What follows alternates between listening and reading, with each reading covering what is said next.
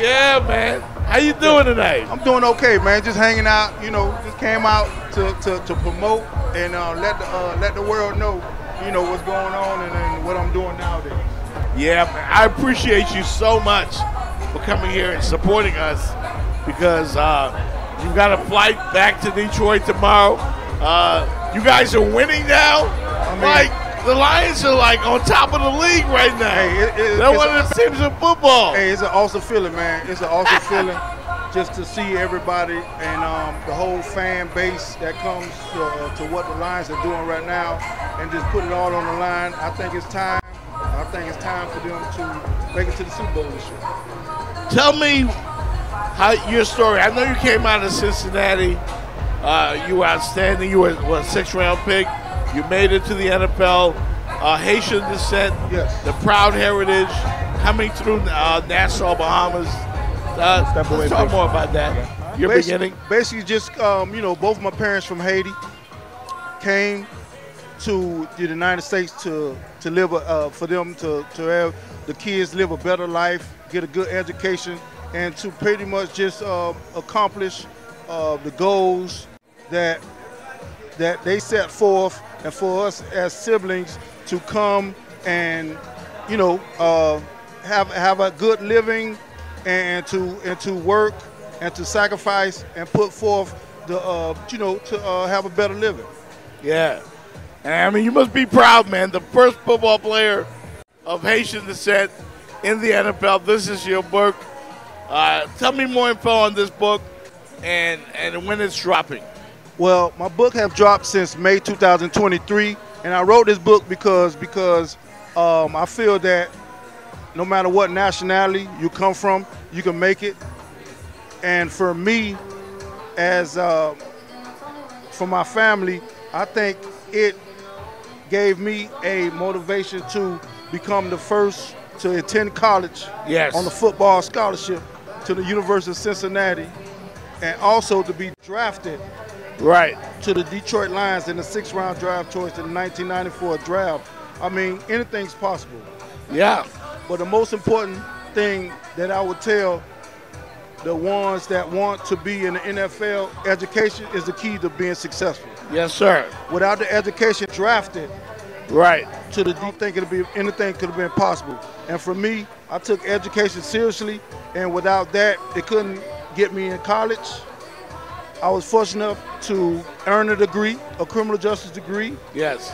Because life after football is serious. Without that, you cannot still be successful. And the NFL, it stands for not for long. Right. Unfortunately, I played 3 years, but them were the best 3 years of my life. And right now, to this day, I can say I can wake up in the morning and walk, put my clothes on, and also go to work at the same time. And it's definitely a blessing. Yeah. How often do you connect with the folks back in Detroit? Well, every year I go back and I do connect with the best running back ever, Barry Sanders. Yes, sir. And all the Benny Blades, Herman Moore, Perriman. I can go on and on and on. When we go back, it's just like it was just yesterday. We was in his locker room trying to get ready for a game. So that's an awesome feeling to go back every year, and I'm looking forward to go back to Detroit when they play the Seattle Seahawks on the Monday Night Football. The whole world will be watching. Oh, yeah, that's right. You guys are on in a couple of weeks, right? Yes, yes. Wow. The Lions are winning now. They're doing a great job. Came this close. Yes. This close to the Super Bowl. Yes. You must have been on edge, man. Oh, we were on edge because I was getting ready to go to Detroit for us to go to the Super Bowl. Unfortunately, we didn't make it, but this is the year that we make it and have an opportunity to be going to the Super Bowl this year. We're on the Jeff Box Show. I'm Jeff Box. We're talking with Jocelyn Borgella of the Detroit Lions here, who's kind enough to join us on the show. Has a new book, of course, the first football player of Haitian descent in the NFL. Again, that's something that you got to be very proud of. But there's more to your story. And you mentioned it after football. What was it like for you when you left the game? Did you struggle? Or did you find a sense of purpose? Well, my sense of purpose was giving back to the community. Once I left football, I started to coach high school level, just giving back to the youth that anything's possible, giving them information, giving them all the techniques and the information that I receive to them so they can also be successful. Right. And like I said, without the education after football, I was kind of lost because I didn't have a degree. Right. I was fortunate to go back to school to the University of Cincinnati and earn my criminal justice degree. Love that. And that pretty much opened up the doors for me. So what I do now, I'm a forensic specialist. What I do now, I work for the CHI Community Health of South Florida. Yes, sir. And what I do is monitor the mental ill that's back in the community. So it's a wonderful job for me, and I think I found something that I can definitely give back and give them advice how to be successful, get another chance for them having a second chance in life. I can't believe I'm going to ask you this question, but I'm going to ask you this question. You played with perhaps the greatest running back in the history of football, and Barry Sanders. What was it like just to be his teammate, to watch this guy make 5 moves in 3 seconds? I mean, it was very, you couldn't miss a beat. You couldn't look away because you never know where he can score at any time. But I see, just Barry Jim being the humble guy that he is, not just on the field, you know, the amazing things that he do on the field, but off the field also. He would sit right next to you, or he would give you a conversation, just talk about life. Yeah. Not just football, but just his life. How you doing? How's everything going? How's the family doing? So besides just football, he's a very, very kind guy and very, respectful guy that don't take nothing for granted and they spend time with you. So that's the most important thing I could just say about Barry. We've seen some great ones. Is he the best? Oh, he's the best. If you've seen him in person, he's the best. He is. He's number 5'9", about 2 or so pounds, but he's the best. Right. Well, again, I wanted to mention that the Lions right now are one of the better teams in the league. And I know you're happy to see that. I know the old guys get together, and they're hoping this team can take it to the next level. Do we have the right coach in Detroit? Oh, yeah, we definitely have the right choice. We have the right coach in Detroit right now that he's taking chances. He knows capable of the team. He learned from his mistakes of what happened last year and definitely more conservative of what approach as far as getting the Lions to the Super Bowl. So I think he's definitely the right coach for the Lions. And your thoughts on the game as we look at around the National Football League? We see that rules changes. They're looking to protect the guys more. I'm sure a lot of players that you played with. Yes. And I wanted to say, you look great, by the way. Well, thank you. You look great. Well, thank you. You look like you can go out there right now. Well, I guess my mind says yes, but my body says no. So I'm going to just leave it up for the younger guys to continue their goals and achievements in this National Football League. Your thoughts on the rule changes? You like the kickoff. A lot of people don't like it. But I'm all for the protection. The rule changes are very good. It's for the players. You want to protect the players because you never know. Because like I said, NFL stands for not for long. All it takes is one play, and that could be your end of your career. So I think the rule changes are very good and very interesting, and we could keep on installing the rules that make the game safer. We're talking to Jocelyn Borgella, the Detroit Lions. We're getting ready for the New York Giants and the Dallas Cowboys coming up on Thursday Night Football. How do you feel about the game tonight? Well, I feel it's going to be an interesting game. So I won't have any predictions. It's a toss-up. It's a toss-up. So the better team wins. You know these Cowboy fans. Better team wins. You can't fall asleep on the Giants. That's all I can say. Yeah, their running game is pretty good. Devin Singletary, of course, and they got rid of the great one and Saquon Barkley. That's a move I'll never understand, bro. I don't understand it. The NFL is a business. That's what it is. It's a business. But I can say this. On any given Thursday, on any given Sunday, a team could be beat. So you got to come in there with your mind right and get ready to play football. You played, of course, in that Detroit Lions secondary. My friend Ryan Stewart played with you. He told me to tell you hello. Ryan Partner, the 2 Lost 2s out of Atlanta, Georgia. Tell me the toughest wide receiver you ever had to go with to cover. I'll say the toughest wide receiver who I had to go with, I'm gonna give you 2. Herman Moore, that's 6'4", and about 200-something pounds. Cause just Herman Moore was before Megatron, folks. Oh yeah, It was before Megatron. And then another receiver is Johnny Morton. Johnny USC. Morton, number 87. Johnny Morton also. So I can go back and on and on and on, but these guys here was awesome receivers. Yeah, I remember watching them on Thanksgiving Day every year. You guys had some great games, especially against the Chicago Bears. You always had a great punt returner. I know the punt returner. You're talking about Mel Gray. Mel Gray. Man, that guy had so much speed. He only had one direction was straight. Yeah. Straight. Speed and straight.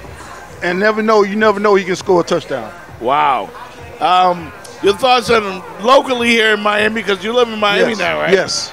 Our Hurricanes are back, getting national recognition. Your old good friend Mario Cristobal is the head coach. Yes. What do you think about the U? We play Virginia Tech tomorrow night at Hard Rock. I think the U can win if they stay focused and continue to get better and reach their goal. So I'm looking forward to be a good game. Virginia Tech is a tough team, but can be beat. I would say limit the mistakes, and you win the game. You think we can hang with the likes of Georgia, Alabama, Tennessee? Are we back? Is the U back? Well, we're getting there. Every week it shows and it tells how much better we get. So you cannot fall asleep. You got to continue to keep the pedal on the gas and move forward and just go by game by game. Don't worry about the next game. Just worry about what you can control. Yeah. It's a beautiful venue, man. What do you think of this place? Oh, this is a nice place, man. This hangout place, man. It's a nice place. I think everybody should come on out, have some food, good drinks. But it's a nice place, man. Just glad to be here to promote my book. Go ahead and get it. It's on Amazon.com. And I'm also having my book signing event on November 19th at 6 o'clock at the North Regional Library on 183rd. So you get your books, bring your books with you, and have an autograph session. I did not know that. Yes. On 183rd. Yes, because my book is getting promoted in the library. Miami Gardens? Miami Gardens. My book is getting promoted in the Miami-Dade Library, so that's an accomplishment for me, and I thank the Miami-Dade Library organization for putting it in the library. I tell you what, my CEO, my Rich Paul, Tommy Green is out there somewhere. We're going to pull up at the library. Yes. Because I want people to know your story. Yes. It's inspirational. Okay. It's inspiring. You never know which kid out there playing football wants to be the next great cornerback like yourself. And the topic is what it takes to be an NFL player. So that's the theme of the book signing, what it takes to be a football player. And I'll be there November 19th at 6 o'clock at the North Regional Library just to talk about the direction you should go of me becoming a first football player, Haitian descent, to be drafted in the NFL. Big news right now. And, of course, the Haitian people is in the news right now. And, I mean, not that you want to detract away, but you've got a platform. Your thoughts on what's occurring with the Haitian people in Springfield, Ohio? Well, I put my prayers out to Springfield. Only thing I can say is just continue to pray and also continue, don't be discouraged about what the right side is trying to do to discourage you. Like I said, continue to achieve your goals and to move forward and let things happen how it's supposed to happen. So that's the thing I have to say. Yeah, Haitian people are resilient, man. The whole culture. I'm from the Bahamas, and everybody in the Bahamas has Haitian in their family. I love the food. I love the culture. And the one thing I love most is pickles. Yes. I have a few of that. I have a few of that myself. Not all the time, but I do occasionally have some pickles. So I gotta have pickles, especially with the chicken. Yeah, if you're not Haitian, then you don't know what we're talking about. But pickles is pepper. You can put it on any and everything. Oh yes. Put on any and everything. Is that your favorite dish? What's your favorite Haitian dish? Well, my favorite Haitian dish is, I would say, the soup. No. Legume sauce pois. Ooh. Legume sauce pois. That's my favorite dish. Yeah. Yes. That's what I'm talking about. Jocelyn Borgella, man, thank you so much for coming here. Oh, thank you for having me. I appreciate you, man. Thank you for having me. I just seen you at the cigar lounge, and I stepped to you, man, about coming here. You know, you were so open, and you've always been so friendly. And, folks, you got to meet this man. Remember, the book signing is when? November 19th at 6 p.m. Says be from 6 to 7 at the North Regional Library on 183rd in Miami Gardens. No doubt. We're going to take some pics, and we're going to meet some fans here. Come on down to Grails Miami right here in Wynwood. Jocelyn Borgella, the Detroit Lions, a legend in the building tonight. Thank you so much, man. Thank you for having me. For joining me on the Jeff Box Show. Thank you. This book is a must-have. A must-have. All right, we'll be back right here on the Jeff Box Show with more fun, more guests, and more drinks. And we get it up. Thursday night football from Grails right here in Miami in Wynwood.